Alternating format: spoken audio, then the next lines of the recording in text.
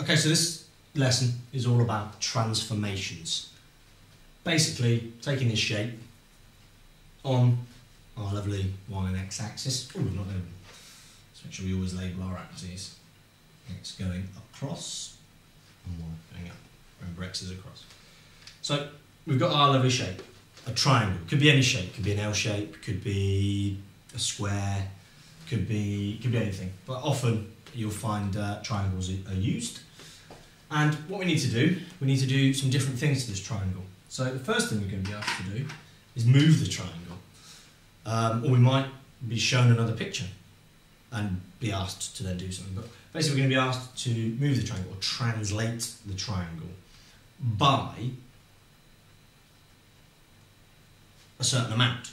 We might be asked to move it 2 left and 1 down. Okay? We might be asked to move it 10 left and 1 down. The way we note that down, the way we note down translation is like this. We do the x at the top, the amount we're moving it x at the top, and the amount we're moving it y underneath. Okay? So this is called a translation. So we're going to be told we want to move it by 10, minus 10, x, and minus 8, y. Okay, really straightforward. There's 3 points on a triangle, so you just translate each point. So here's the trusty pen. We see that this point's at 4, 4. So we're going to need to move it. Minus 10x, so 4 minus 10x, going to take us to minus 6. So I'm going to go minus 6 for my x value for this point. But I also need to move minus 8, 8. So 4x again. Minus 8 is going to take me to minus 4. So that point will now be at minus 6, minus 4. So let's mark that on. Okay, next one. I'm going to move this point, which is 4, 9. Now I could just look and think, well, that point is just going to be 5 across from this point. And you're right. It is going to be 5 across from this point. So we just know that will be at minus 4, minus 1. So we can mark that on. And we can see that again. If we really want to, we've got 4x. It's going to be the same as, sorry, 4x. Sorry, it's not 4x this time, it's 9x. Sorry, it's going to be the same, isn't it? Minus 10 is going to take us to minus 1. And the y value is the same, it's still 4. So it's going to be 4 minus 8. Takes us to minus 4. And I've got this point, so we've got 10 on the y and 9 on the x. So again, 9 minus 10 is going to take us to 1, and then 10 minus 8 is going to take us to 2. So it's going to be here. Okay, and then we just join them up. Join those points up, we're going to get our triangle. It's difficult to join things up on this board, but you can see that we then get our fancy new triangle. So that's been translated by 10, minus 10, minus 8. And translation is that simple. Okay, the next thing we might be asked to do, we might be asked to enlarge the triangle. Okay, we might be asked to enlarge the triangle. So how would we do that? So let's say we're asked to enlarge it by a factor of 1/2. That actually means shrink it. That means draw it by 1/2. But it depends where we decide to do that from. So we might be asked to enlarge the triangle by a factor. So we're going to enlarge by scale factor 1/2 through, we might be asked to do it through 0, 2, through the point 0, 2, so through here. So this is our point of enlargement, right there, 0, 2. And it's actually fairly straightforward. What we do, we look again at each of the 3 points. So this point, let's look at this one. Now, it's 4 away in the x direction and 2 away in the y direction. We just need to halve those values. So instead of going 4 away and 2 away, Yeah? So they're going 4 away and 2 away. We go 2 away and 1 away. So the next new point is going to be here. Okay? And then again, same with this one. It's 9 away and it's 2 away. So it's going to be 1 away and it's going to be 4.5 away. So it's going to be, take 4.5. It's going to be here.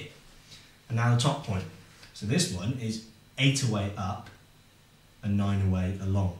So it's going to be 4 away up and 4.5 away along. So we end up with 6 and 5. So we end up with it there. So this is our enlargement by scale factor 1/2. So you just take the distance, all the points are away, and times them by the scale factor. So if it was 2, if I was enlarging it by 2 by this point, this was 9 away, I'd suddenly have to do 18 away. Notice you can see it's too big for my particular graph, but essentially that's how we do it. If I was shown this, like this, and I was told to find I didn't know where the centre of enlargement was, that's even easier. You just get a ruler and you draw some lines from each going through each corresponding point. Okay? So, and then through the one point, and then through the other one.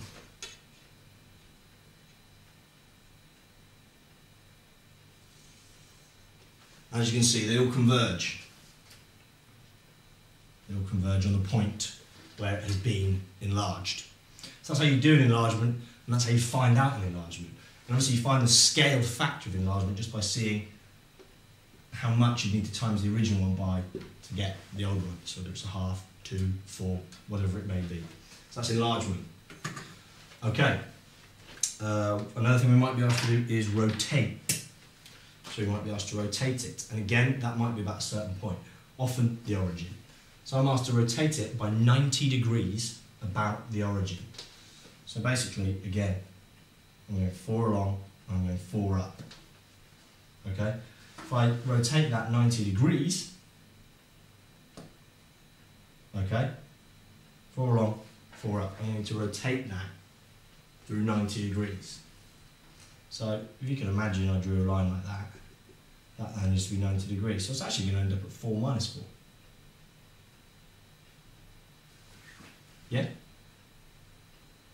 It's going to end up spinning around and being in the same place. What about this one? That's not going to end up at 4 minus 4. That's going to end up at that's going to end up at 4, 9. That's going to end up at minus 4, 9. Because that's going to have been shifted all the way up here to 9. This point again is going to be shifted all the way over to here. Again, this is going to stay the same, but this is going to move and come along to 9.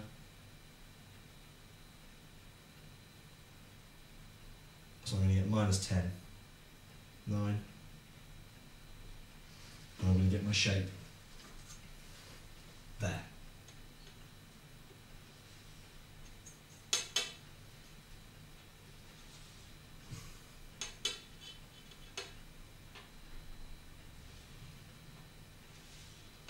Most rotations you'll see will be about the origin.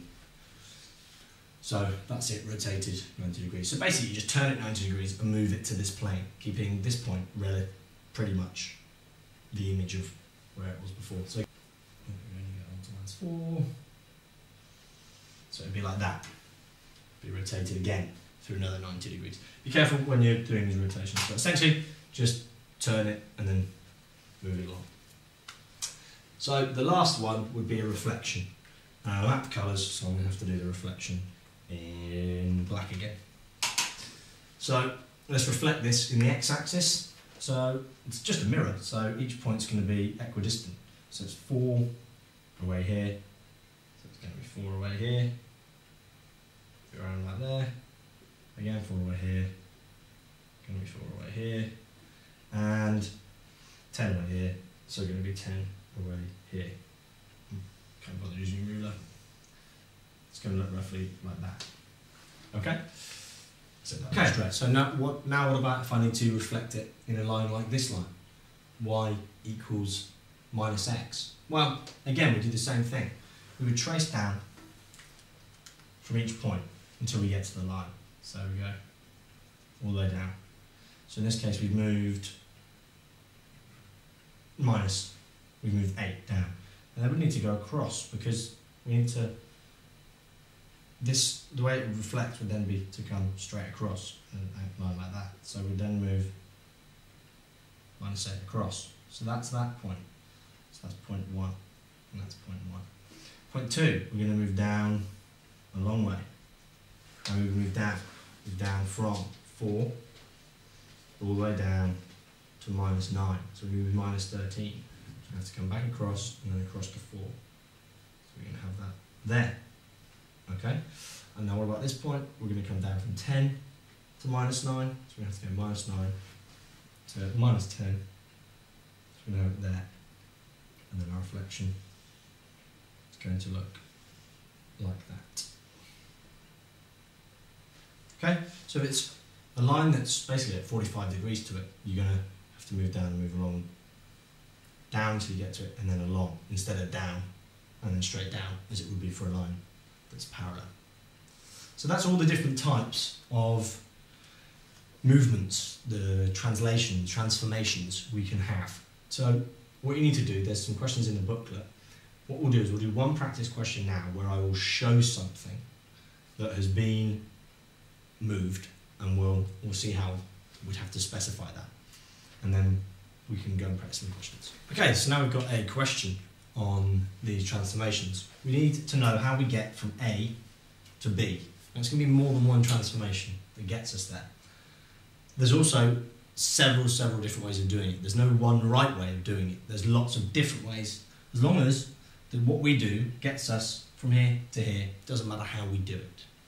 So, first thing to do, let's look at the two shapes. Now to me, this looks like this, just the orientation looks like it's been flipped over, which implies to me a reflection. So, let's try reflecting it in the x-axis first off. So, we come down 3 here, so we have to come down another 3 here, again with here, come down 5, so we have to come down 5, come down 11-ish, meant to be 11 anyway, so we have to come down 11,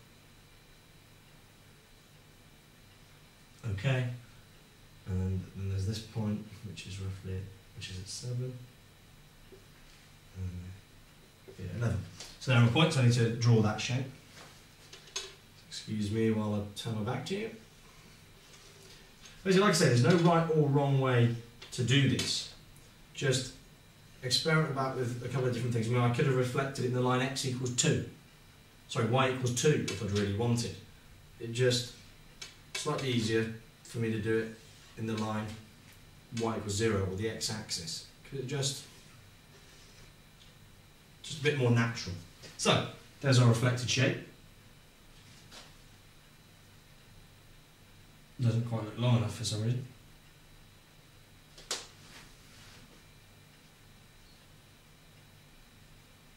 Hang on. I've made it a bit too fat.